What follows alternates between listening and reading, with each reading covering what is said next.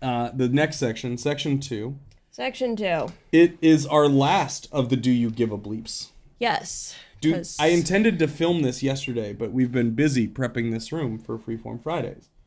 So, what we're doing is we're changing Do You Give a Bleep. This was originally generated to get like news style content driven, right? And Don has discovered that he doesn't actually give a bleep about anything other than himself. I give bleeps. I give lots of bleeps. You give bleeps when you get guilted into it. I give strong bleeps. I give a lot of bleep about Dapple. Go look at all the Dapple stories. It's just celebrities I don't know. I don't give a bleep. We'll find out.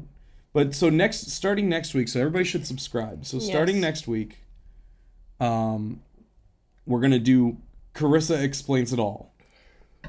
My father calls her Clarissa. My whole family on that side, they have a hard time with it. Yes. And it's not my fault. My parents were hippies. Yeah. And when I was a kid, Melissa Joan Hart was on a kids television show called Clarissa Explains It All. And you have no originality. Somebody Somebody else actually fed this to me. I'm just going with it.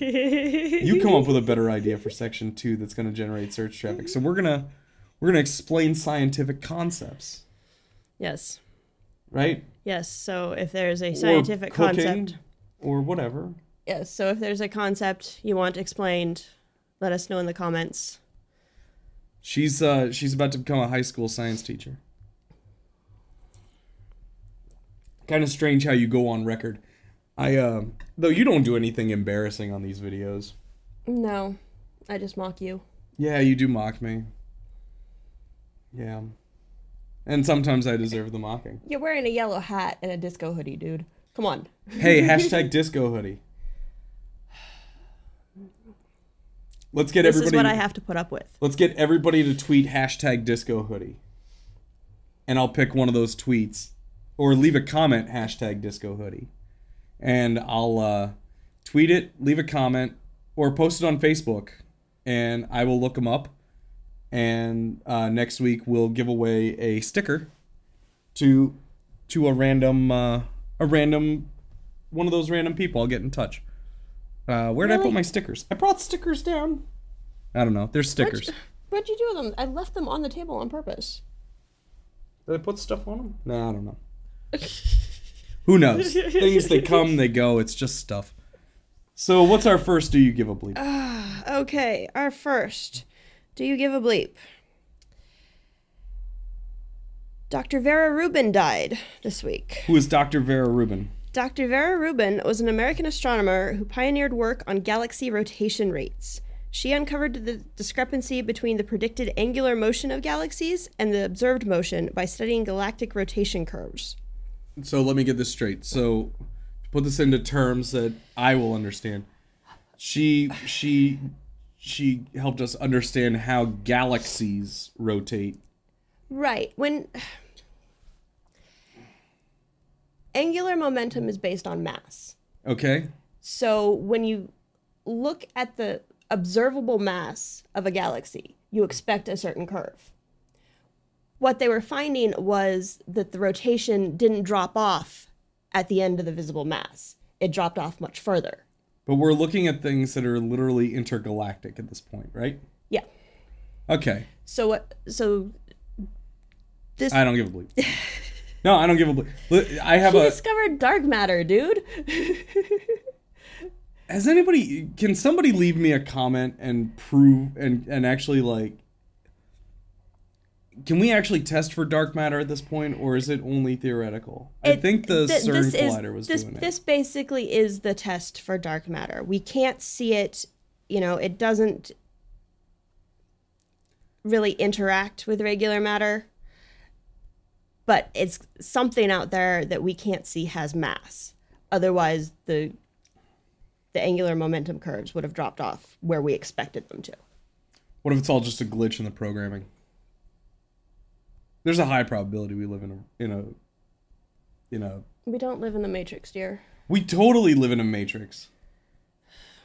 Are you kidding? Hal Sparks told us we live in a Matrix. Blew my mind. Well, then somebody really needs to reboot. Yeah. Because 2016... Kind of a weird year. Yeah, we'll go with that. Yeah, we'll talk about that in our reflections. That'll be in our next section. So that'll come out on Tuesday. Okay. So subscribe. So you don't give a bleep. I don't give a bleep. I You give a give a bleep. I give a bleep because this was cool and she did some absolutely amazing work and she was decades ahead of anybody else in astronomy in terms of this type of thing and her study of it and her theorizing on it. So. Okay. Yeah. I mean, I give a bleep. I give a bleep, but I don't give a bleep. You don't give a bleep. You know, like...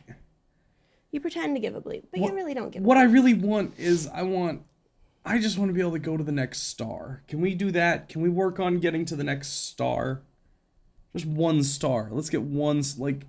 We don't have to spend a lot of time looking at the way the other galaxy spins because it's such an unattainable length. Like, let's work on things that we can attain the length. How does that apply towards getting us off this planet when the sun goes nova?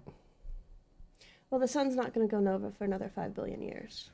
We only got 5 billion years. And by the time the sun goes nova, the Milky Way galaxy will have collided with the Andromeda galaxy. All right, so what happens when global warming makes this planet uninhabitable, and now we have to leave?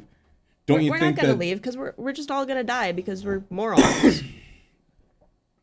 We're not morons. We are morons. She wasn't a moron. She was not a moron. Individuals are not morons. People as a whole are morons. Yeah. Gotta have hope. That's the... All right. I give a bleep, but I wish we'd spend more time studying ways to get off this planet. Yeah, well... Like an actual exit strategy. You gotta have faith, and that leads us to our next story. Oh. Sorry, you brought it up. I had to go there. That's okay, and at least now this will only be one video. But don't do that for the next one. Let's break up the next one. George Michael died. George Michael died, yes. Not a fan. I'm sorry. Like, fully aware of it. Right? Really? Wham comes on the radio and you don't sing along at the top of your lungs? No, I don't like Wham. Sorry. It's taste, right? It's just a thing. Like, not everybody likes my music. And I don't like everybody's music. But what I do give a bleep because he was extremely charitable. Yes. Yes, he was. And there's this concept of conspicuous consumption, right? Mm-hmm. And being extremely charitable is really the only appropriate way to conspicuously consume. I should have put that on mute. You really should have. So George Michael, do you know much about George Michael? How did he grow up? Did he grow up wealthy? Because the music industry, especially the big music industry like that, is very nepotistic.